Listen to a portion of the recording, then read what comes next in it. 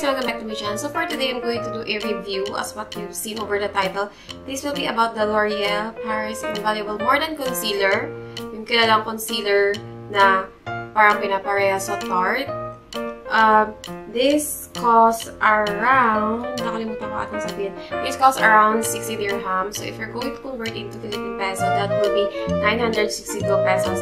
So this shade comes in 25 different colors for morena, dark, and fair skin tones. And this product claims to shape, cover, and contour, full coverage concealer, experience full on coverage and full face wear for up to 24 hours. New Full Wear Concealer is our highest coverage formula in her widest concealer shade range ever. L'Oreal Paris Full Wear L'Oreal Paris Full Wear Concealer provides full coverage with a flawless matte finish, full coverage foundation. This multi-use formula conceals imperfection while doubling as a contour and highlight product. Shape your face by going 1 to 2 shades deeper to contour and 1 to 2 shades lighter to highlighter and brighten. Our extra large applicator provides maximum coverage in one stroke to cover under eye circles, acne scars, and discoloration. Our waterproof, non-greasy formula won't transfer, fade, or flake.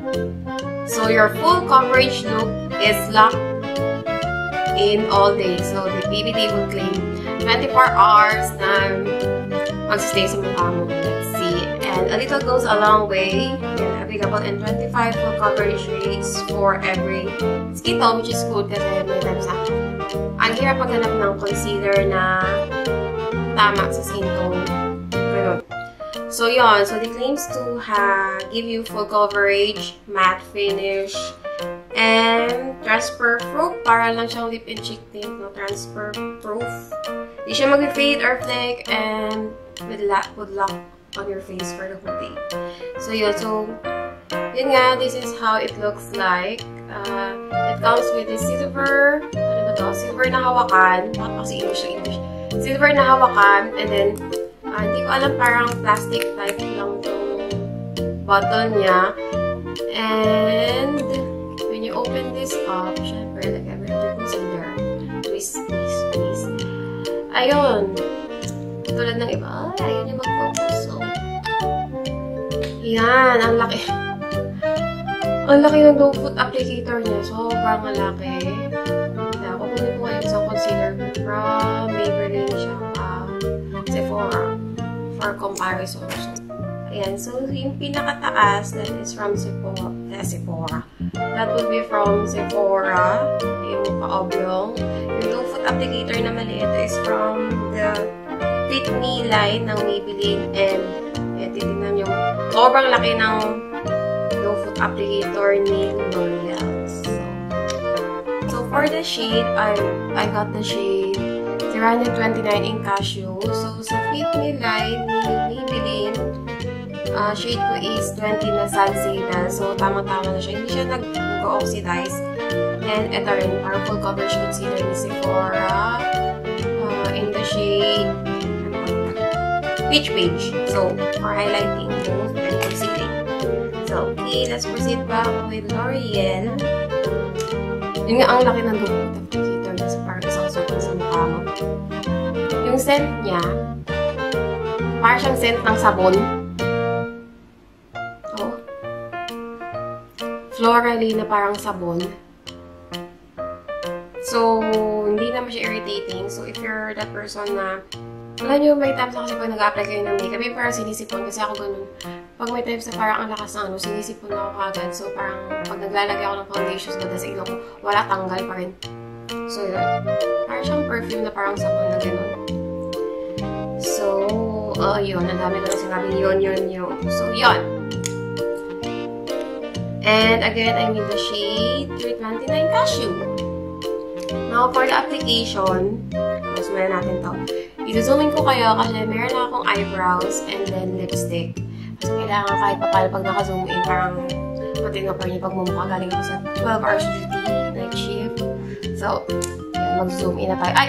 Before that, I have this Real technique na binasa ko na damp sponge. I'm going to use on the other side of my face. Ayan, gusto kong i-try yung All Covered by Anna Kainas. Ayan, Anna Kainas sponge. So let's open this. Sirain ko na yung box.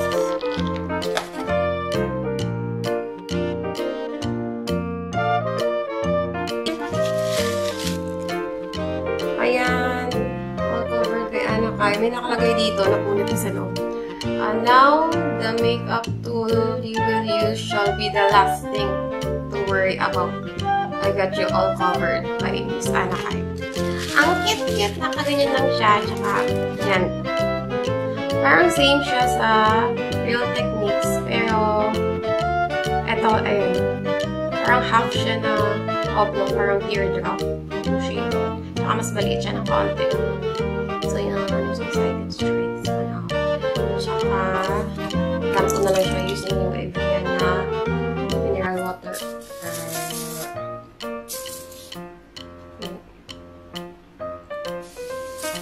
Ang cute naman ng black. Lalo makikita ko madami. So, parang paano ka talagang linisin na yung mga makeup room. Tsaka hindi naman kasi hygienic. Hindi mo lilinisin. Which is guilty. Guilty ako kasi hindi ko masyado lalo na pag sa sponge.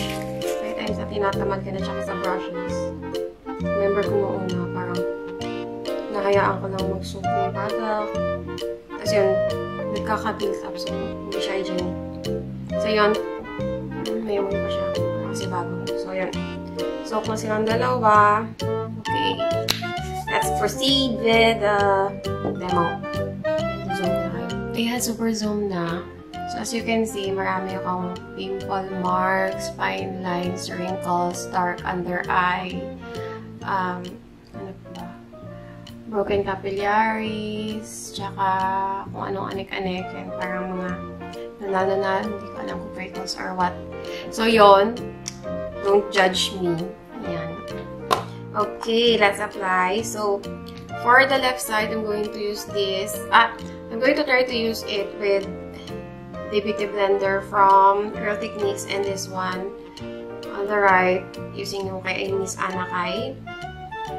But in-try ko muna siya gamitin using my finger kasi if you're going to use your hand, mas full coverage siya. Compared sa this one, parang nalilesen yung na-apply na product but then ay, sa mating na parang airbrush siya. Parang hindi yun ako fan na gumamit ng brush pag naglalagay ng foundation or concealer. Yan. So, let's go. Okay. So, ano ba? Ayan. Gamitin ko na kayang ano. Tingnan ko muna kung makakover niya yung under eye ko. Tapos, gamitin natin as foundation. So, ito lang yung mirror ko. Shinib off ko na yung mga natitirang excess product dito. Okay. Dumi mo na mirror. Ang laki.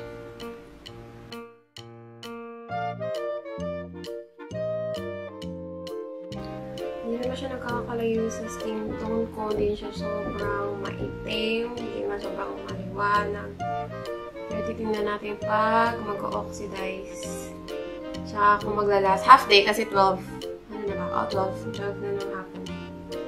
So, yun. So, kung i-apply mo siya by hands, okay naman siya. Pero na-notice ko yung parang sa mga holes talaga. So, butas-butas sa mukha ko. Na ano, mas na-define niya.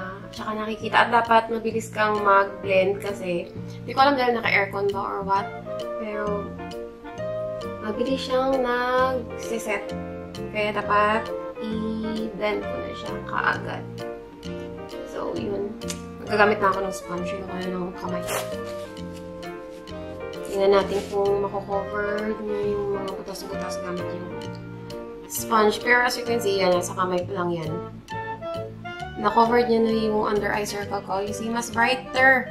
Mas brighter yung nalagyan na ng concealer compare sa other side na wala. Wala na yung dark under eye, saka yung redness. Pero problem ko kasi, by the end of the day, nagkikrease yung concealer or foundation dito sa under eye ko. Kasi marami akong fine lines dyan. So, yun.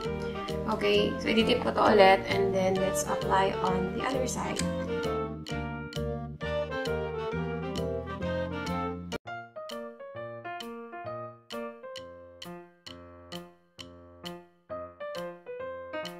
As you can see, wala.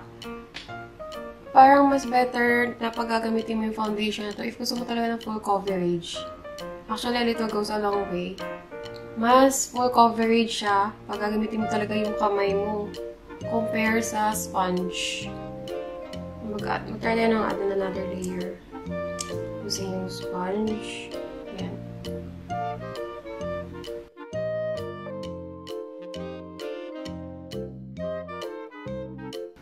Weird na mukha ko.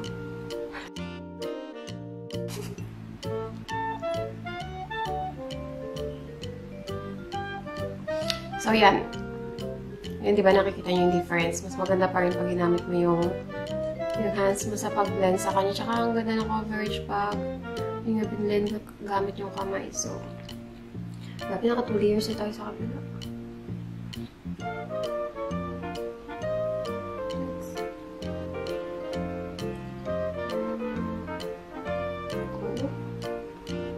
Kaya natin gamitin yung dito kay Ana kayo na sponge.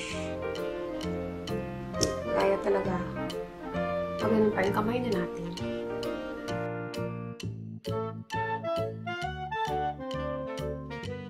Ay, bakit mas maganda? Yun, na-notice ko na ginamit ko yung sponge na technique. Diba both sila damp? Ito mas malambot. So, parang pag naglalagay ka nga ng product, mas marami siya na-absorb compared dito sa all covered by Anakay. Tsaka, yun, maganda yung ano nito, yung finish. Tsaka, ayun na. Parang pag mas malambot to compare dito, parang solid siya ng kaunti. Pero to the point na, hindi naman siya masakit. Hindi naman siya masakit pag ginaganon, pag pinapat-pat mo. Parang siyang spatula na malambot. Ganun. Parang pag nagpipainting ka, parang may spatula or parang nagsisimento ka, parang may spatula kang ginagamit. Pero yung parang soft naman na maganda yung finish niya sometimes. Ay! Ah! Mas maganda. Okay. So, yun. Lagay natin sa buong mukha natin.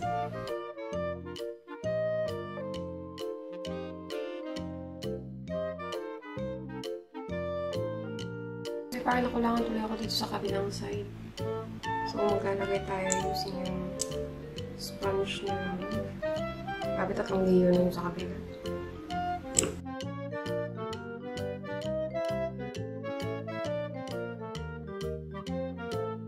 So, yan na yung finished product. Actually, maganda siya sa kamay. Maganda siyang gamitan using your fingers kasi na-warm up nga yung product. Ang problem is, kailangan mabilis mo siyang i-blend. Pero may times na dahil nagda-dry up na siya, the more na ginaganon mo, tinatagong sa skin mo. Parang ang pangit ng, ano niya, ang pangit ng pagkaka-blend. So, siya pagaganin mo talaga. Di naman na inaano, pero maganda din kasi yung ano ni Miss Ana kay Promise. Yun no, ang ganda ng finish niya. Tsaka, hindi siya na-absorb na maraming product. Tingnan nyo. Ayan, diba? Ilang layer na ako na nasa mukha ko, pero wala siya masyado na-absorb na product. So, yun. So, happy. So, I'm so happy. I'm so happy na na-purchase ko itong product na to. So, yun. Ang ganda ng coverage na ito. Kaya pwede na siyang concealer. So, i-zoom in ko kayo ng mas malapitan. Yan.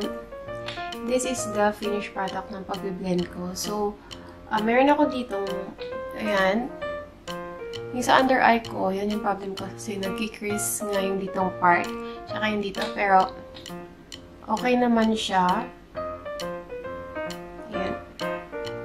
Pero pag ganito mga product na matte finish, hindi na ako nagpa-powder kasi hindi ako fan talaga ng matte. So, either mag-highlighter ako dito or magsiset ako ng spray. Dating spray, yung Evian lang.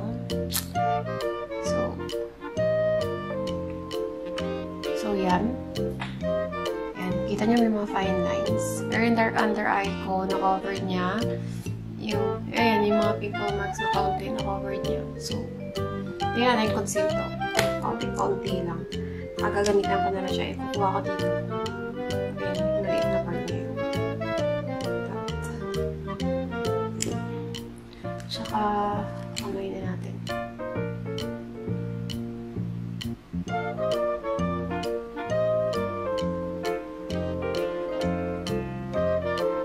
Ayun, nakasira niya.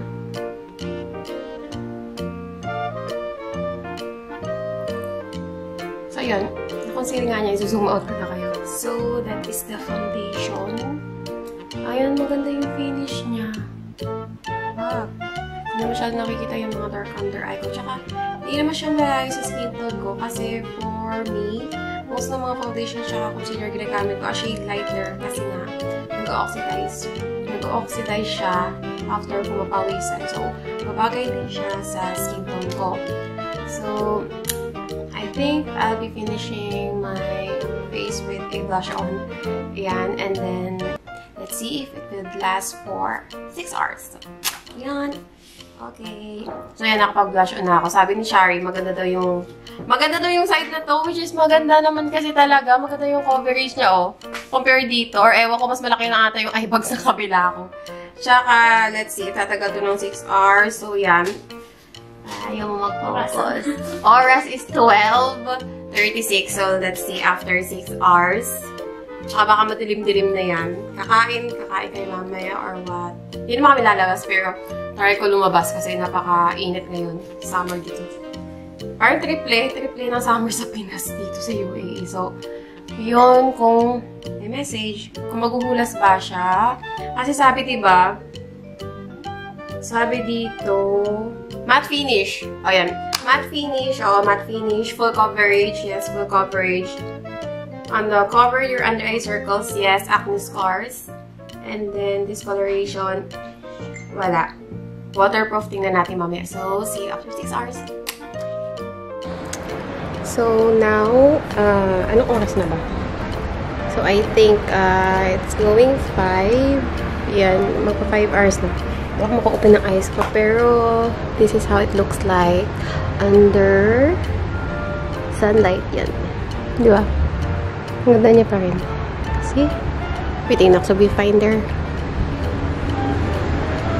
Maganda siya ata pag napawisan. Tsaka parang nagme-melt yung makeup. Pero, yun. Wala naman ako nakitang problema. Mamaya, maglalakad kayo papuntang Spain. So, tingnan natin. Yung parang yung problema ko na nag-ano dito. Nag-build up sa mga fine lines ko. But, yeah. Okay, verdict. So, 7 hours have already passed. And, hindi siya tatagal ng whole day. I think ilang hours lang sa humid ng weather dito sa UAE kasi naglakad kami. Hindi niya kinaya, tsaka hindi siya magmamat. Kailangan ka mag-set ng powder kasi ako.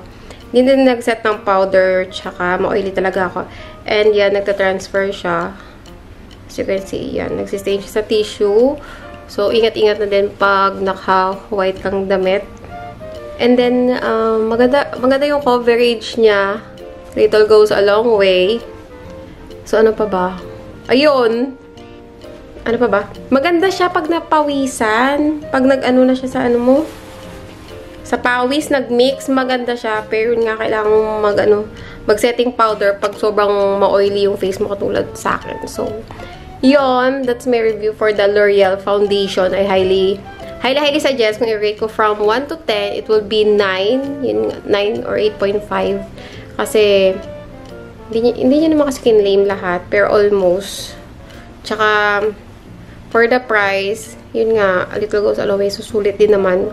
From a concealer, pwede mo siyang gawin pang foundation. So, yun! Yun yung review ko for this L'Oreal Infallible Concealer. If you like this review, please do click the like button. And comment on the comment section below. So, yun. Again, gagawa pa ako ng other reviews regarding sa mga products na hinol ko. See you on my next video. Bye!